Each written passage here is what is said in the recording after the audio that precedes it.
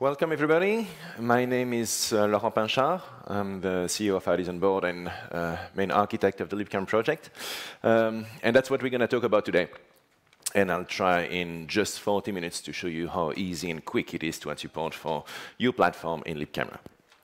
So let's imagine the following situation. OK, first let's imagine that this would work. There you go. You have a brand new SoC. Okay, you're working for an SoC vendor, you're creating a brand new platform. This is going to be amazing. You're about to release that to the public, and that SoC has the best camera hardware ever. Right? So you want to make sure that all your customers can benefit from that. You are about to unveil that to the general world. You're really excited about it. You've prepared a development board that's going to be cheap and that everybody wants to buy. And because we're all engineers, and you're extremely good at marketing, coming up with names, you decided to call that the broccoli pie. Okay? It's going to be a hit with the kids. They love broccolis. So you've done your homework. You've watched videos on YouTube of previous talks on how to enable support on the camera side for camera sensor drivers, for your ISP driver. So you've done all that. This is not what we're going to talk about today. And you have, of course, decided to use the Media Control API, the V42 API. You're going upstream with the drivers. You have not been shy asking for support from the video journalist community, because these things can be quite hard. But let's assume that all that is done, right? Actually, your hardware may be a bit more complex than that. So let's add just a tiny bit of complexity, and you may have something that looks like that, okay? And you may be a bit concerned that's going to be a bit hard to swallow for the users. So fortunately, you have also seen presentations about Libcamera, and oh, there's this thing over there that seems to be exactly what I need. And you're absolutely right. So let's see how Libcamera can help you. First question, who does not know, who has never heard of Libcamera before? OK, one hand at least, two, three, OK, there's a few. Great. I'm very happy because the front row here, everybody has a Libcamera T-shirt, so I haven't kind of, I don't know, I assume you may not learn that much today. But yes, hopefully there will be other people in the room who will come out with additional information. OK, so what is Libcamera? Libcamera, if you're familiar with the graphics world, all describe that as the Mesa of the camera world. So it's a complete user space camera stack. As I mentioned, you've done your homework on the kernel side. Libcamera does not touch the kernel. It assumes that we have kernel drivers. But it provides a complete stack in user space. So it handles things like enumeration of cameras. It will automatically figure out what's in your system, exposes that to your applications. And it supports for each camera that it finds in the system, capturing multiple streams at the same time in different resolutions, different formats with different properties. And it also supports controlling all the parameters of the camera for every single frame that you capture. So compared to using a USB webcam and using the V42 API directly, you have a lower level, much more powerful control of all your camera parameters. We're talking potentially about hundreds of different tunable parameters that you could set. And the thing probably needs a new battery at some point. So this is what Libcamera looks like. At the very bottom, yeah, the laser pointer works as well, you have the hardware. You've done that. Remember, first slides, you've got amazing hardware. And you have upstream kernel drivers on top of that. So Libcamera is everything that sits on top. And looking at what we have in there, the first thing that's I'm going to mention, for those who are not familiar with Libcamera, is kind of the entry point. So we have an object called the camera manager. Be relatively brief on that because the goal is to see how to add support for your platform and your camera, but it's important to understand the architecture. This is what your applications will go to get all the cameras in the system, to enumerate the cameras, to see what's there, to get hold of cameras and use them. And we do have another component in Libcamera. Well, camera manager first. So I mentioned enumeration of all the devices in the system. And a new word that we're introducing here, creation of what we call pipeline handlers. So the pipeline handler in Libcamera is the platform-specific component that handles all the plumbing. It's going to handle communication with the kernel, with all the drivers, not just the kernel directly. You could have a camera pipeline that uses a GPU for processing, for instance. So your pipeline handler is really a piece of plumbing that will take all the hardware pieces, all the processing pieces, and put them together in a platform-specific way. So your camera manager has enumerated cameras. It instantiates pipeline handlers that will register one or more cameras. You may have a single or multiple cameras supported in your system. And we're getting to the part that I mentioned is here, the platform-specific part. So you have on the right-hand side in green the pipeline handler. We'll dive a bit into that because I'm going to show you how you can implement this for your platform. And on the left-hand side, it's the counterpart to the pipeline handler, a part that's also platform-specific. And that's all the image processing algorithms. When I'm talking about image processing algorithms, we call that IPA in Libcamera. Nothing to do with the beers, although I'm sure that few people will exit this room wishing it would have been beer instead. But those are not algorithms that will process the image directly. We're talking here about ISP control, hardware processing of your images. But it's all the algorithms that will compute the hundreds, sometimes thousands of parameters that need to be set at the hardware level for every single frame that will be processed. So if you're familiar a bit with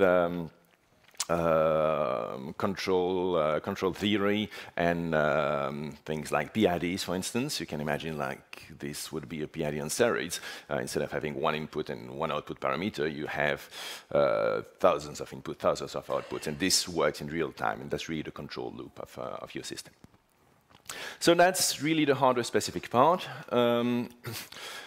As I mentioned, the pipeline handler interfaces with the kernel, will figure out all the video for Linux media devices that it needs to use, and abstract all of that towards your applications. Libcamera does not expose anything that's video for Linux specific to applications.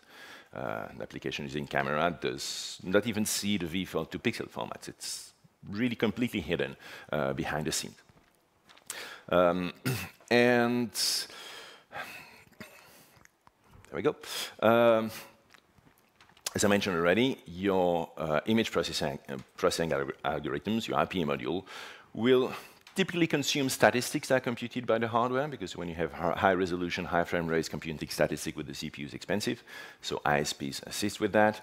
It consumes them and calculate the parameters to be applied to the next frame. If you had to put that in really simplified way, the statistic will show, oh, the image is a bit too dark. I'm going to push the exposure time up. There's way more than that. So when it comes to the image processing algorithms and the IPA modules, they are in Libcamera separate modules. They're loaded at runtime, they're pluggable. And the idea is that they're completely isolated from the rest. They only communicate with your pipeline handler. They do not access the hardware directly ever. So that's an architecture decision. The pipeline handler is part of the Libcamera core. It has to be fully open source, while the IPA modules don't. They can be out of tree, they can be closed source, because vendors often don't want to release all the knowledge they have put in creating those algorithms. We have implementations of those in Libcamera that are fully open source. That's what we work on. But we want to also offer the vendor the ability to provide closed source implementations. Not that we like that, but it's exactly the same situation as with the GPUs. A vendor who wants to upstream DRM drivers for a GPU in the kernel. I'm losing my microphone. I'm trying to fix that. There we go. Has to provide an open source implementation of OpenGL, Vulkan, and Mesa, but they are free to also provide a closed source implementation in parallel if they want to. So that's the kind of architecture we have here. So IPA modules, if they're closed source, they are sandboxed. They can only communicate with the pipeline handler. There's a whole IPC system to handle that. And now that you're very familiar with Libcamera, 5 minutes, we're going to dive into the bulk of the talk today. How do you add support for your new platform? So very briefly, because if you want to add support for a new platform, I have bad news for you. You're going to have to write code. Hopefully there are a few people in this room who don't mind that.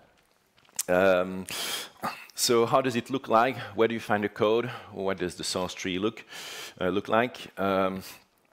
Navigating Libcamera, it's at the top level.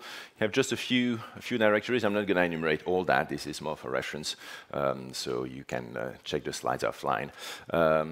But we do have an include directory with lots of different things there, and a source directory that contains different components. I think that part is a bit more interesting. We have the core Libcamera in the Libcamera directory. We have Python bindings. We have what we call adaptation layers that adapt towards existing frameworks. So we have a GStreamer element implementation, for instance. We have vFold to compatibility layer that emulates video for Linux for video for Linux native applications that you may not be able to change or recompile. They may be closed source and you want to still use Libcamera. So those kind of things. We have an Android camera HAL implementation.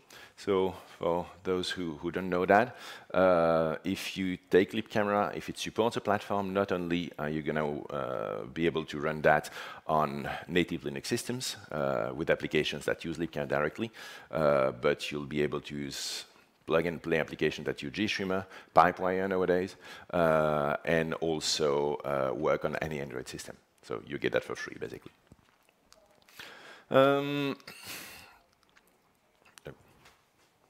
Really? OK. Quickly going down and back to where we were. Yeah, that's the one.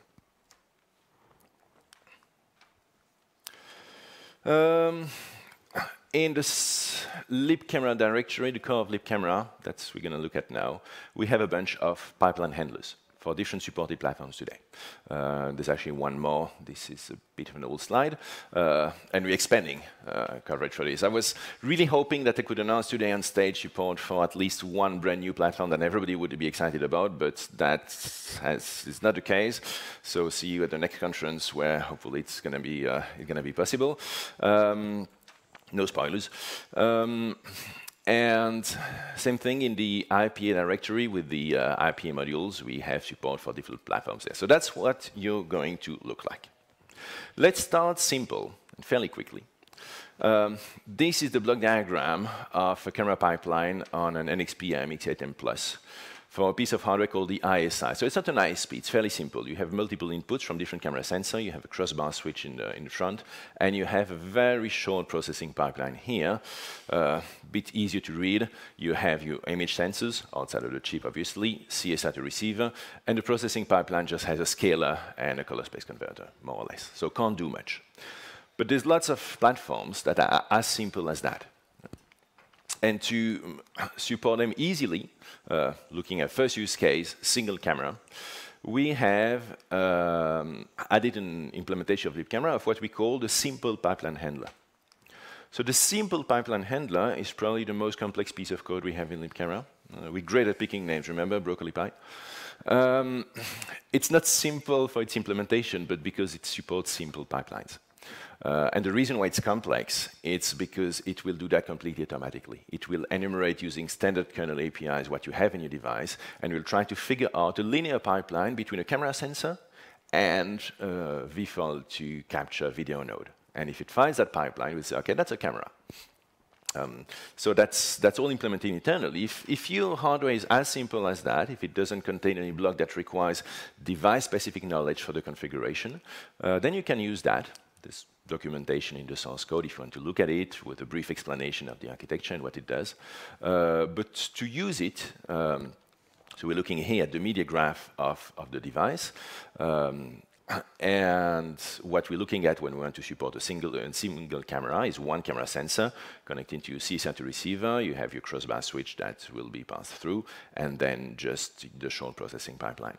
So for that, that's the source code of the simple pipeline handler. If you want to add support for your platform, it's a one line of code change. I told you you had to write code. Hopefully that's going to be manageable.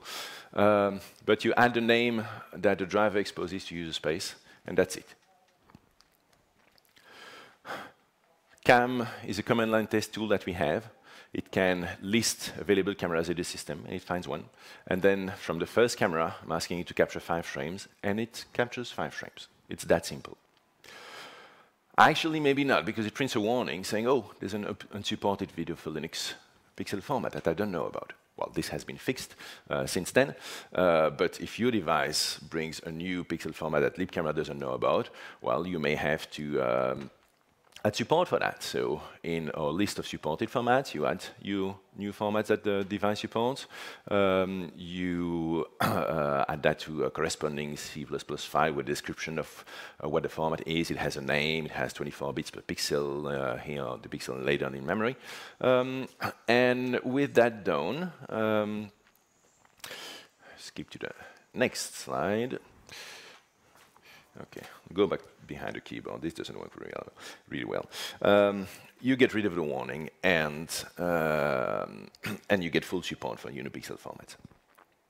If you look at dual cameras, same thing. The simple pipeline handler will see you have 2 image sensors. There are 2 video nodes at the end. It will try to figure out pipelines in between and do that automatically. So same thing, it lists 2 cameras at the top. You can see there was just 1 camera before. Now we have 2 of them capturing 5 frames from 1 camera.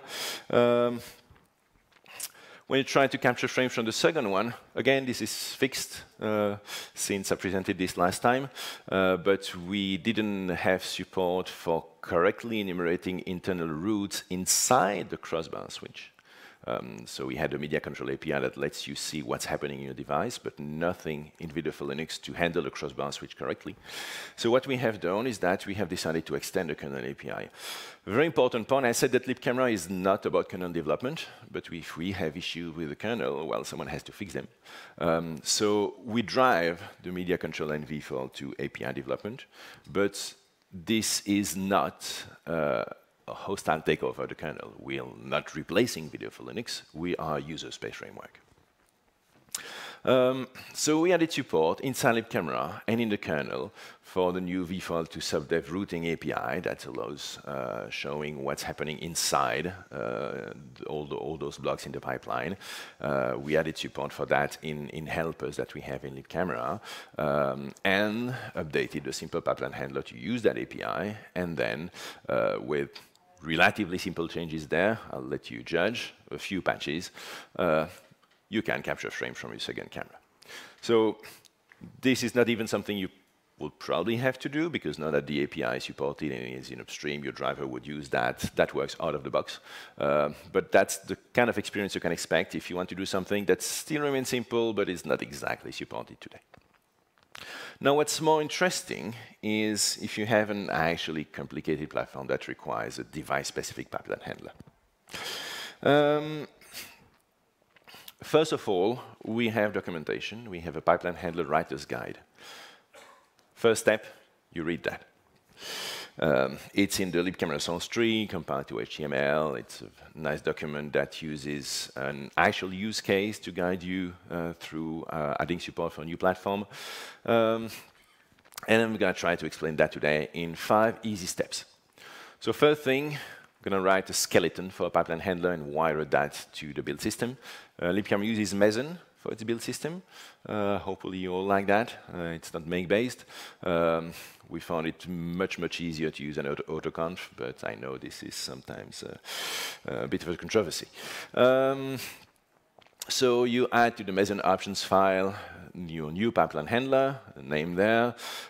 You create inside the pipeline directory a subdirectory for your new pipeline handler. With the Meson build file, you're going to have a single source file to start with. And we're creating our skeleton here.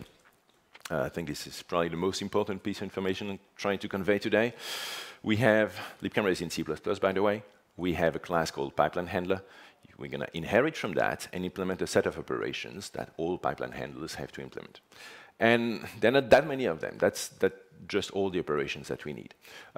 So we have matching, configuration handling, buffer handling, and then, well, no, actually, they're probably, oh no, sorry, stop is underneath here. So starting, stopping, and being able to capture frame. And then we have a nice macro that's very handy at the bottom to register the pipeline handler. So it's really about doing this and filling in the blanks. So matching first. Matching, if you're familiar with the kernel driver model, matching in Libcamera is more or less the equivalent of probe in the kernel. So it's, the idea is to figure out which pipeline handler we can use for a given piece of hardware and instantiate that pipeline handler and create cameras. More manageable media graph than the big one with all the blocks and the links. Otherwise, we'll spend a whole day on that. But this is a piece of hardware with a camera sensor at the top. If you don't have any camera sensor, I'm not sure why in this room. There's a CSI to receiver, because most cameras that we deal with today use CSI2. You have an ISP. Despite the fact that it's a single block, there can be tens, dozens of processing blocks inside. It can be a fairly complex ISP. But the interface towards the outside world is that it consumes parameters that are put in memory buffers.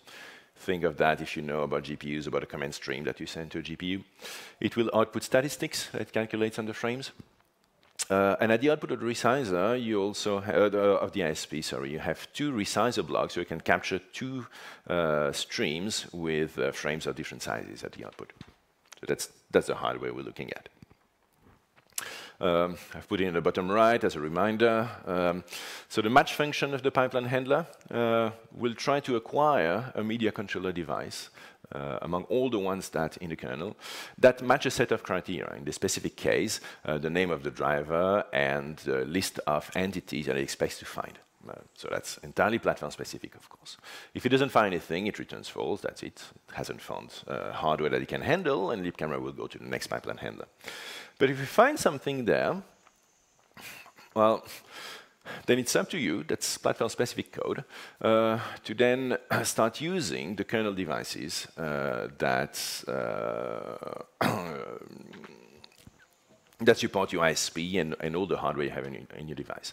So in our class, we have a set of objects that we add there, pointer to a media device that we get, vFold to subdes, vFold to video nodes. The important part here is that Libcamera provides an extensive set of helpers that you can use to write your pipeline handlers. You don't have to deal with the complexities of the vFold2 API directly, at least not too much. It's encapsulated in classes that are still vFold2 specific, but that make it much easier to deal with the API than calling the IOCTLs directly. So using those, in our match function, now that we have found a media device, we say, okay, we know we have two resizers and connected video nodes.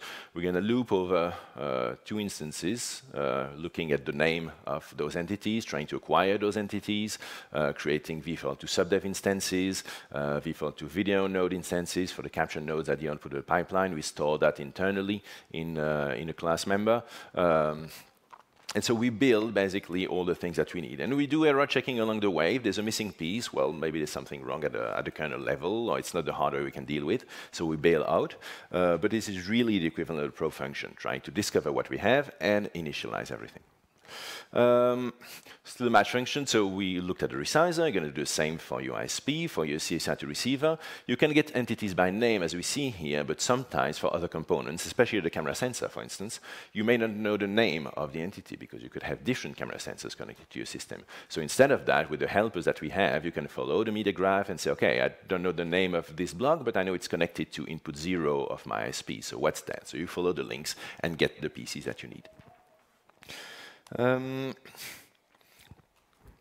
So we're discovering the pipeline, same thing. We're looking for a camera sensor, an entity that exposes the function camera sensor. If we don't find one, well, we bail out again. And once we get to the camera sensor, imagine that you have a single ISP but multiple sensors, okay? And you wouldn't be able to capture from all of them at the same time, but you can pick one, capture from that camera sensor, stop the video stream, capture from another one. So you have multiple cameras in the system, but they share pieces of hardware. This is why we introduce another class, because your pipeline handler can, in that case, create multiple camera instances. So we saw before how we were storing data in the pipeline handler class. But if you have data that you have to store per camera, then you create a subclass of an internal class in Libcamera called camera private, where you can store your per camera data. In this case, we just have a pointer to the camera sensor and the fact that we can capture 2 streams. So that's how you split your data between the camera side, which is per camera, and the pipeline handler side, which is everything. If you have a single camera that can be supported in a pipeline handler, the boundary between those two doesn't make too much sense anymore. You can put things on one side and another. It doesn't matter too much. But the logical separation is pipeline handler side, share resources, camera side, things that are per camera. So we create an instance of our camera data per camera. We store there the pointer to our camera sensor. And in the initialization function of this camera data, we actually call the init function of the sensor. Camera sensor, again, helper class in Libcamera to help you deal with the complexity of V424 camera sensors, all encapsulated there.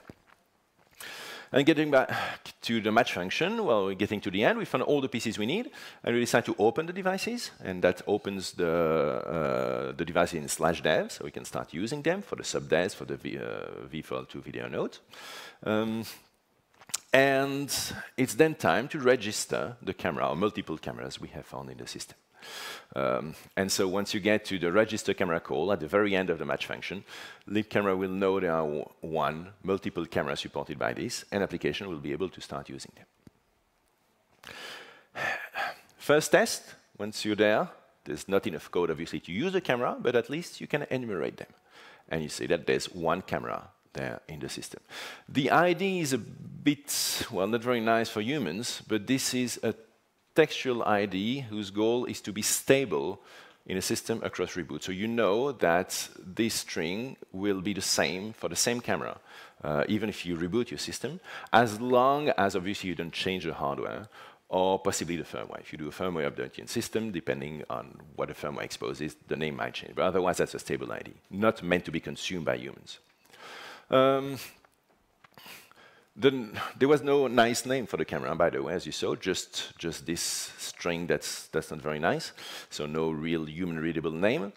If we add properties in our camera data class, just taking them from the sensor helper, so asking, okay, I want the properties of the sensor, I'm going to store them in the camera data, just adding that 1 line of code will help, and will show you, oh, actually, it's an internal front camera in the system. So that's already much nicer for the user.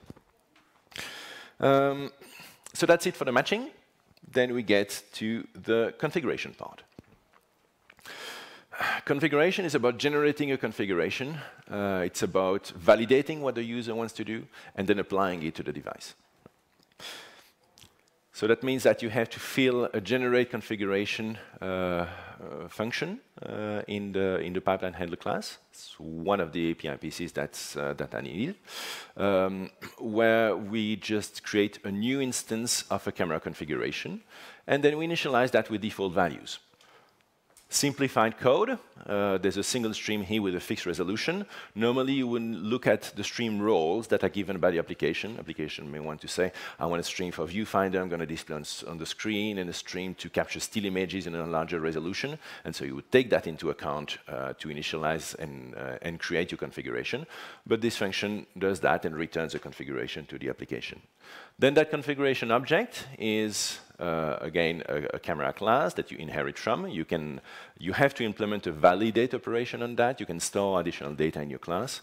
And the validate operation, if you're familiar a bit with video for Linux, that replicates slightly the model we have there, where if you want to configure your device, you're going to ask the kernel to set some parameters, and the kernel will come back to you saying, not saying, no, I can't do that, because then you're none the wiser, you don't know what it can do instead, but it will give you back something that may have been adjusted, saying, you wanted this exact resolution, well, I can't do that exactly, I'm going to give you something that's close, but not the same.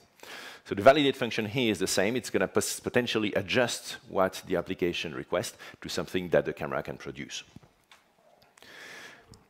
So in the validate function, you would typically iterate over in your camera configuration over all the stream configuration. So I said Libcamera can capture multiple streams for one camera.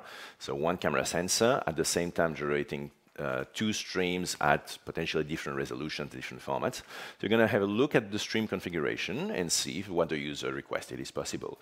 Is it beyond the limits of the hardware? Is it that actually each of the stream would be valid independently, but together you exceed the bandwidth you have in your system? So that's where you do that adjustment.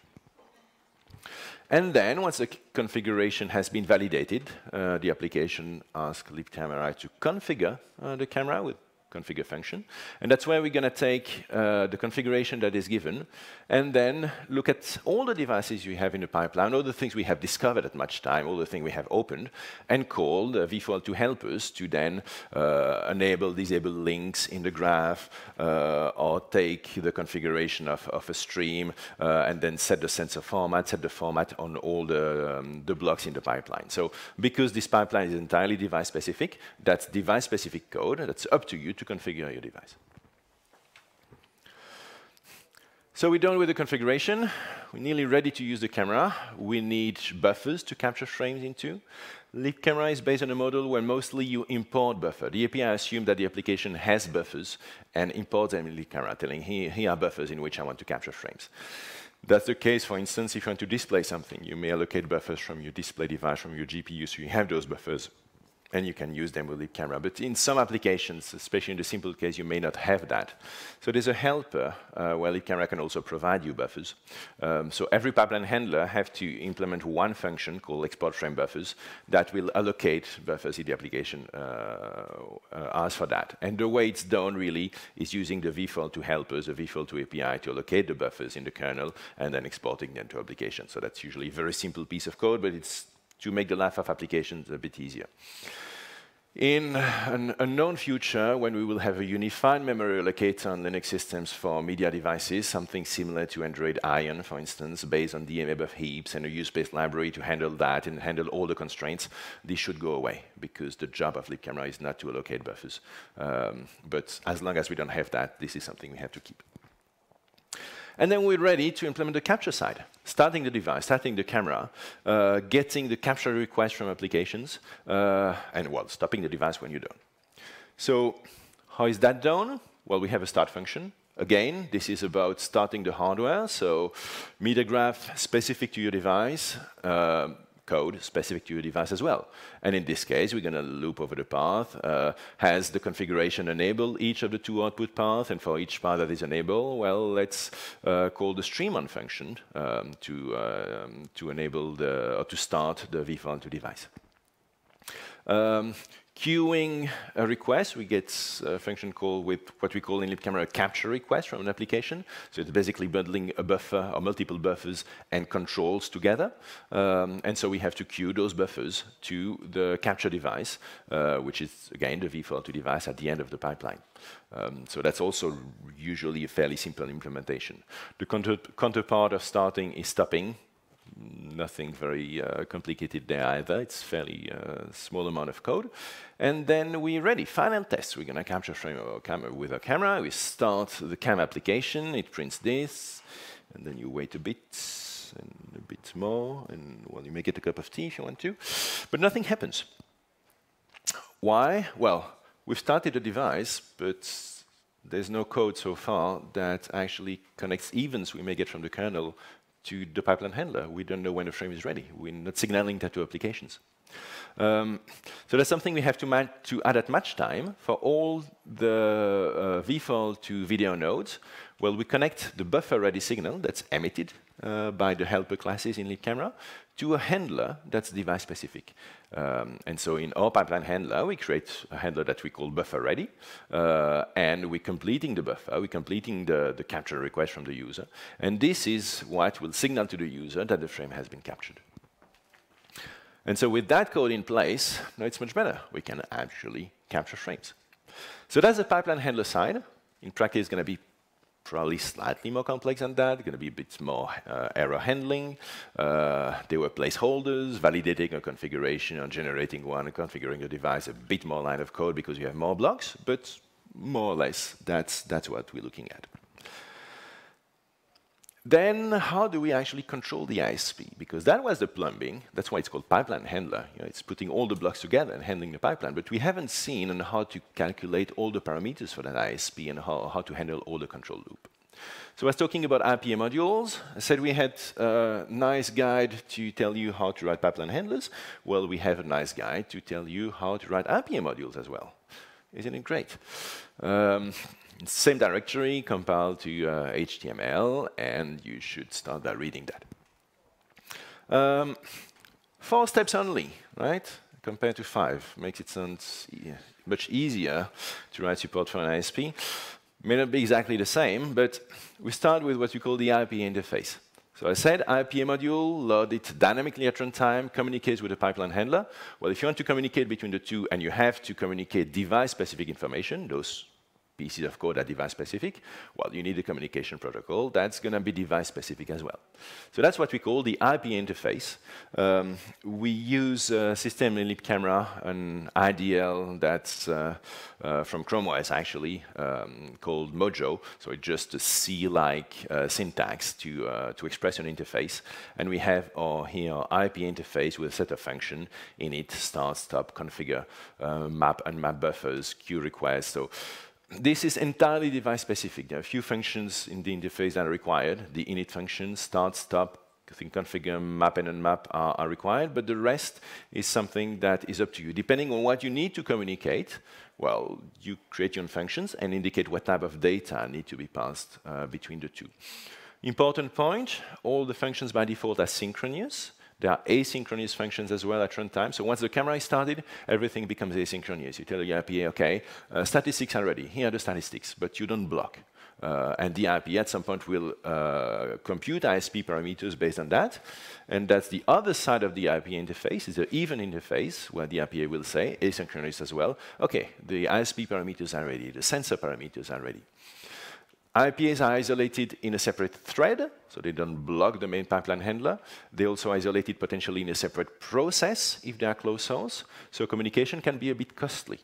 Do not try to minimize the amount of events. If you always generate on the IPA module side the ISP parameters and the sensor parameters for the next frame together, well, don't have two calls, two events, parameters ready and sensor controls available, bundle them together and pass the data together. So we have an interface, and now we need to look at how to handle that in the pipeline handler. Wiring up the capture of the statistics from the ISP, communicating with the IPA, configuring the ISP. And this is going to be, because we're running out of time, unfortunately, we can't do that all in 40 minutes. I'm sorry to disappoint you. The topic for the next talk about Libcamera. But obviously, if you really can't wait, you can have spoilers. So I'm available. The whole Libcamera team is available to guide you through this. I will try probably for embedded recipes in September to have a talk about the actual IP module and how to implement the algorithms and the auto exposure and the auto white balance and all those pieces. But this was really the plumbing, the pipeline handler side, how we're going to communicate with our IP module, and we'll then see how all that is done. So that was Libcamera in a nutshell. Contact information available, and now we may have a couple of minutes for questions, or half a minute or something like that. Like 2 minutes. 2 minutes for questions, and well, you can come to me afterwards anyway if you're not very hungry. Any question? Yes? Is there a mic? Yep. That was a question. Easy answer. So thanks for the presentation. I have a question regarding the ISPs. What about firmware? Like that's loaded by kernel, or is it like the task also of the Libcamera? So the ISP firmware is not something that Libcamera will handle. Even from a kernel point of view, what we consider to be the ISP interface, like the device to kernel, is a combination of hardware and firmware. So if you have firmware running on the ISP, the kernel driver may need to load it with the firmware API, so that's a kernel task, but then the API that the firmware exposes towards the host is what the kernel will use, what Libcamera will use, so we don't dive into the firmware. So basically it's the same as GPU? Yes, exactly. Okay, thanks. Another question?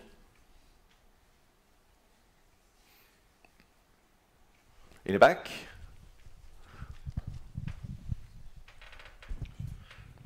Is Libcamera already capable of generating a command stream for the ISPs?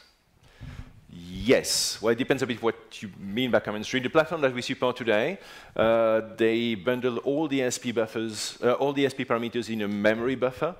It's expressed because that's how those ISP work as C structures, imbricated C structures with hundreds of parameters. So you can consider that to be a command stream. But if you have an ISP where instead of having a set of parameters, you have things that look more like commands, it's exactly the same thing. From a Libcamera point of view, it's about putting those things in a buffer. That's the job of the RPA module, platform specific. So that's fully supported, yes. So thank you very much. We're out of time. Maybe find you in the hallway and ask some more questions. Absolutely. Thank you very much.